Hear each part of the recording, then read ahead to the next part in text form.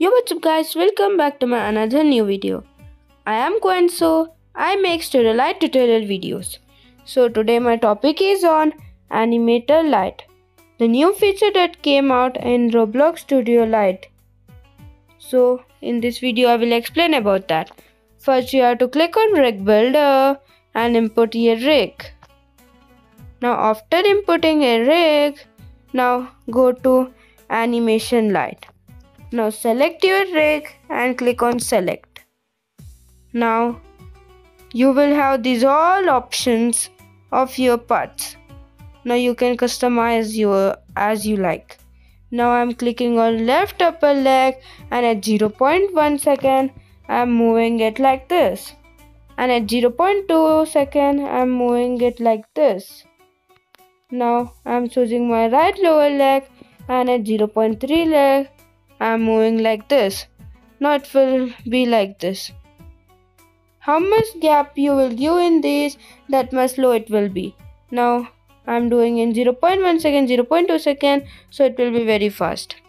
Now I'm selecting on 1 second and I'm selecting my head and I'm rotating like this. It will be like this. Now again at 1.1 second, I'm moving my head like this.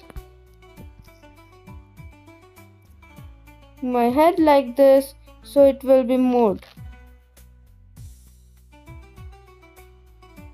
See, it will be like this. Now for increasing this, you have to go to edit and click on change length and selecting on 30.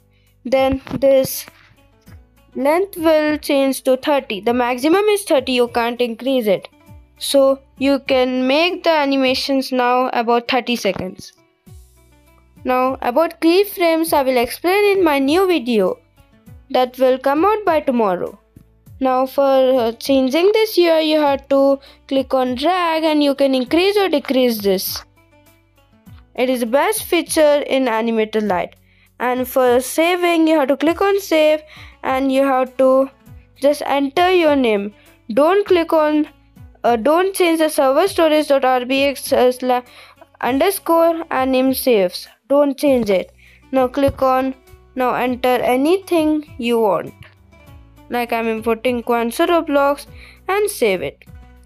Now you can even load it like I loaded it. You can load it. Now if you click on new, one new page will open and your progress will be lost. Now you have more features that I will explain in my new video. And you can zoom from here and you can unzoom from here. It is a very nice feature. You can animate your character and give your game a finished look.